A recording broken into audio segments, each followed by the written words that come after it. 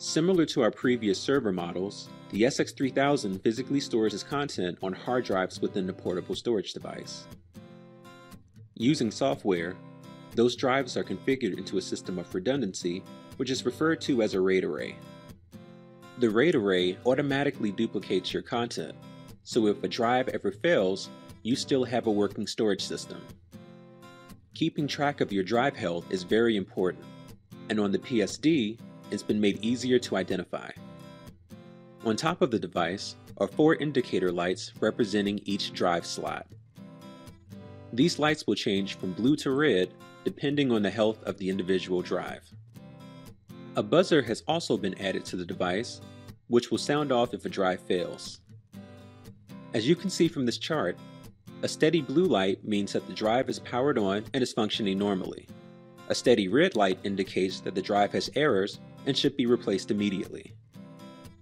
A blinking or flashing blue light means that the drive is currently being used, whereas a flashing red light means that the drive is currently being rebuilt back into the array. This would typically happen after a drive has been replaced.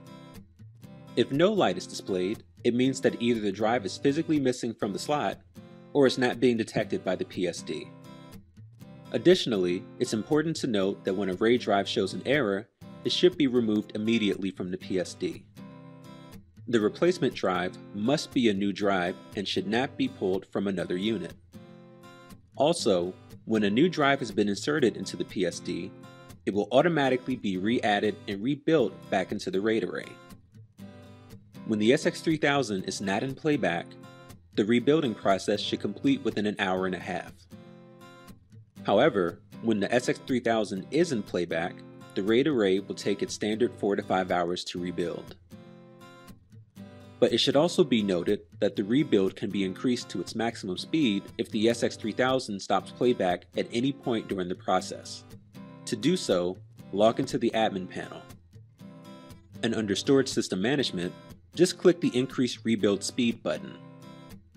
If playback resumes before the process has completed, the RAID array will decrease its rebuild speed accordingly.